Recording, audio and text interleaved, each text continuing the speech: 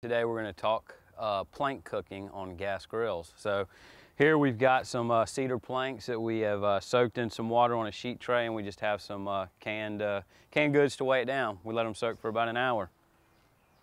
First we're going to take the cedar plank and we're going to put one side down and get that going. We're going to get it nice and charred and blacked on that one side, kind of starting to dry it out so it'll start smoking. It's been about 15 minutes and we're going to check our wood plank to see if it's charred.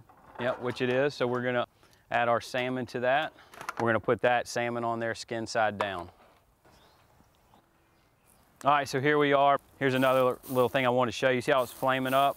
It looks like it flamed up during the cook a little bit. You can see where it burned. So it's always nice to have a water bottle on hand. Maybe you can tame that so you don't get that burning action. Especially if you have a rub or anything on there that has a high sugar, it's gonna burn a lot quicker. And I don't think we want that taste. Another little way you can tell that your salmon's ready, you can see the protein, those little white protein droppings are starting to come out of the meat there, and that pretty much means it's done. When you're cooking that salmon, that skin is going to stick to the plank, so you can actually level your spatula underneath the skin, and the skin will come right off.